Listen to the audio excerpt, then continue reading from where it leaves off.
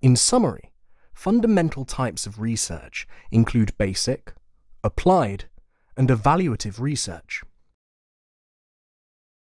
Research is also classified according to studied discipline, aim, and data. According to the studied discipline, research projects are classified as multidisciplinary and interdisciplinary research. According to the aim, research projects are classified as exploratory or explanatory research, inductive or deductive research. According to the data, research projects are classified as qualitative or quantitative research, primary or secondary research, descriptive or experimental research.